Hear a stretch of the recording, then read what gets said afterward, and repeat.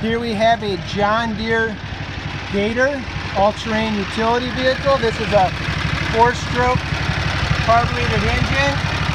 30 minutes ago it was running very rough with hardly idle, stalled, and we tried to accelerate.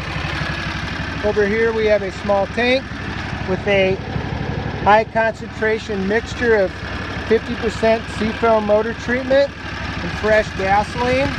We separated the fuel filter from the main tank line and tied it in to the high concentration tank. For the last 10 minutes, seafoam's been working to clean out the carburetor passageways, and it's really starting to smooth out nice.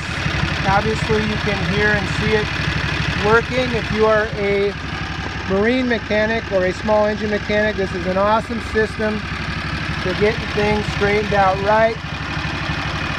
Don't take my word for it, try it. The proof is self-evident.